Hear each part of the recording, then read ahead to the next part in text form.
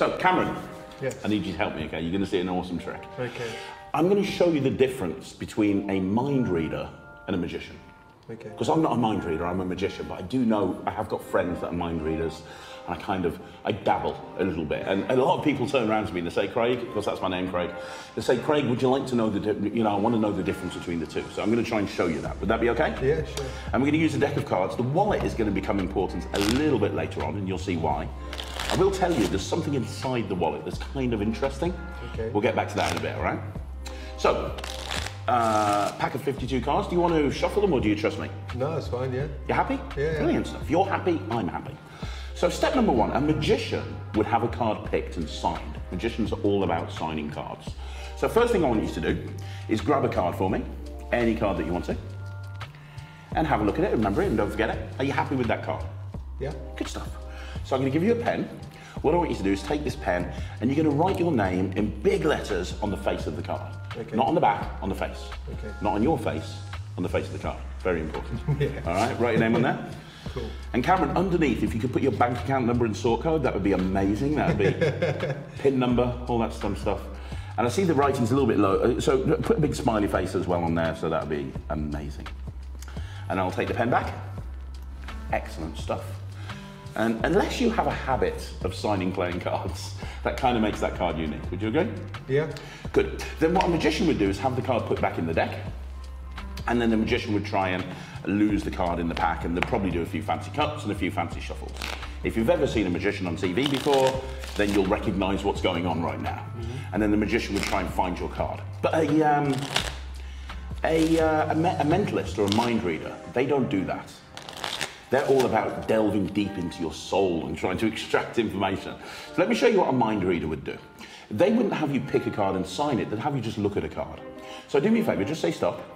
Stop. Are you happy there, yeah? Yeah. I'm just going to give you a quick peek at this card. Can you have a look at it for me? Mm-hmm.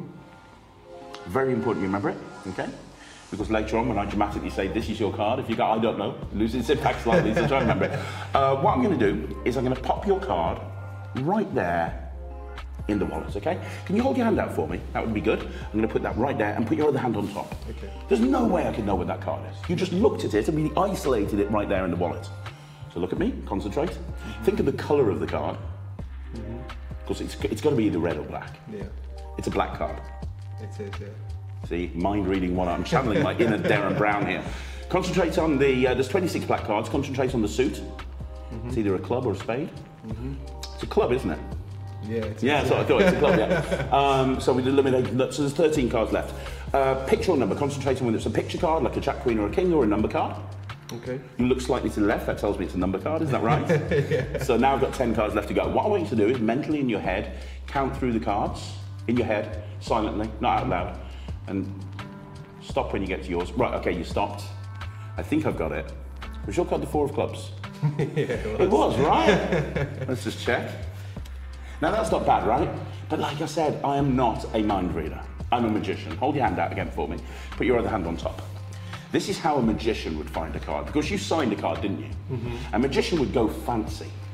See, what a magician would do is take the deck with one hand, cut the deck with one hand, shuffle the deck with one hand. That's called a lonely guy with way too much time on his hands. And then when they've done that, they would get to your card, and I think that's your signed card, but I'm going to go one step further. If I put it under my hand and do this, it vanishes. And when I say it's gone, I mean it's gone. And do you remember at the very beginning of this, I said I had something inside that wallet? Yeah. You're not going to believe this. Because if you just open up that wallet yourself now and have a look inside, staring you in the face, inside the wallet, there is one card, the Queen of Spades. Was that your card? That's great, yeah, that was the card, yeah. It's amazing, right? So now you know the difference between a magician and a mind reader. No.